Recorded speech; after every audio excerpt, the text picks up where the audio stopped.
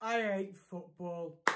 Hello lads and ladies and welcome to this. Now today we're back for another video on the channel. Now yet again another Fleetwood player has left. We've seen Ched Evans leave the football club. We've seen Joey Barton, our old manager, leave the football club. Now it's the turn of another ex-Sheffield United man, Paul Coutts. Now Fleetwood again, they've been poor in the last 8 to 10 games and there was something going on. And Coutts is one of the most influential players in the dressing room. He's our captain. And rumour has it he handed in a transfer request. He's not been happy with the settlement at the club. He's not been happy with how Barton was and how the mood in the changing room. And again, he was a key player for us last year. But he's one of those players, Paul Coutts, where he's low risk, but he'll never give the ball away because he'll never pass, 30 yards forward. He's not one of those players, to get you a few goals or get you assists, but he'll keep it ticking along in midfield nicely. But again, it's a shame that we're losing all these good players. Jim Matete set to leave for Grimsby Town, and my worry now is it financially. Are Fleetwood struggling for money? Because we've got to pay off Ched Evans for the settlement with JB. We're still paying off Joey Barton. And now we've got a big squad. And we expected fans back into October, November. That hasn't happened. And now we're in this situation where, with 10 days of a window, we've lost our captain. One of our most influential players. And Paul Coutts, I'll be honest with you, has been dreadful in the last 5 games. He's been so bad.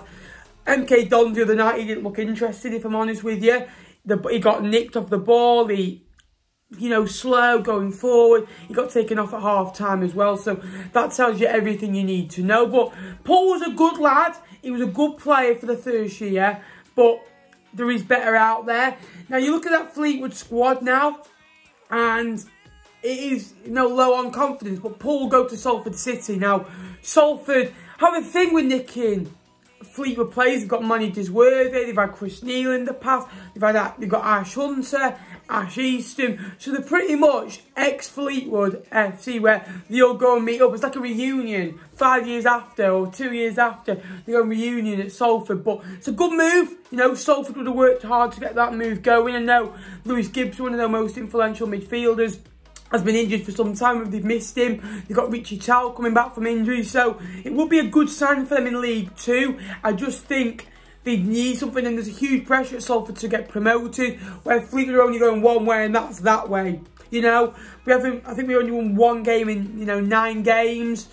We've not won a game from behind in like over a calendar year. 2 points from 30 available. We've been poor, and it's been not nice to watch. It's been a chore to watch. And does it need to happen for the shake-up of the squad? I think so. But losing these good players will out the mood in the dressing room, because you've lost a mate, you've lost a war veteran really. Because when you play football, you go to war, and it's like it's going to be tough for the players to bounce back. And it's hard to say right now how we're going to do without him, because he's been one of our most influential players. He plays pretty much every game, even if it's a sub, he comes on. And again, him and Whelan worked together well for a bit, but I don't think, that partnership would have worked for long enough. I think it was good enough for one of our midfielders to go.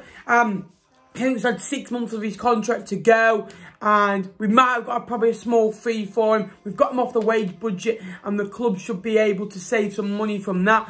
Do I think we'll replace him? I don't think so. We've got Rossiter and Finlay that can come in as well. We've got Matete, but he's rumoured to go out on loan to Grimsby Town. Really, really bad news for Town, this, but it's just another thing I expected with the pandemic, the way it's happening, the way Joey left, getting sacked.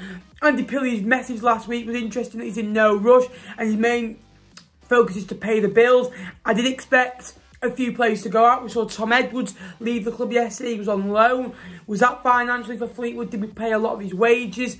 Again, it's worrying, and I'm just hoping that we can see it through and just, I'd be happy with mid-table now. I don't think we'll get the playoffs. I really don't. I just don't want to be dragged into that bottom 4.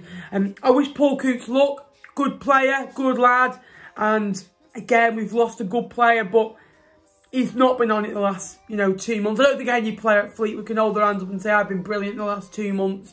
They've all been woeful, really. A couple of good performances in a couple of games from a few players that they can, hold their heads up high. But barring that, it has been poor. And it's going to be an interesting one how it develops. Do we replace him? Can we afford to replace him?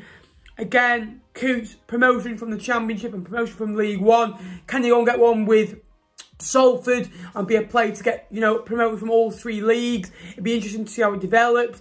But there's been my video. I'm devastated Coutts has left in a way because he was a good player. He was a good player, but probably about the right time for him to leave the football club with 6 months of his contract left. We'll get a small fee and we'll get him off the wage budget.